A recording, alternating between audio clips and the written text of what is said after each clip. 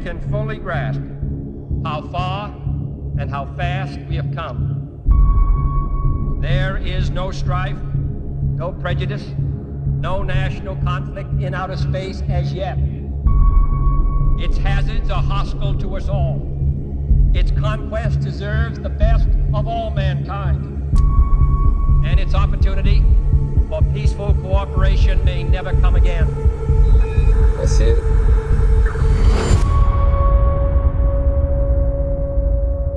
The mission's primary goal has been achieved. We're looking at a large single cell, biological. I'd hate to jump the gun, but I think it's time.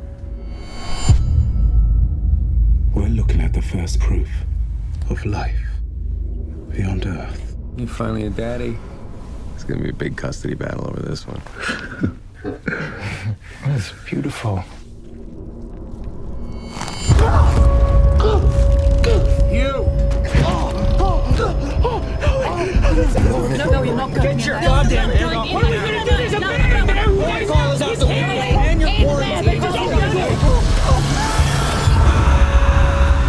As we set sail, we ask God's blessing on the most hazardous and dangerous and greatest adventure on which man has ever embarked.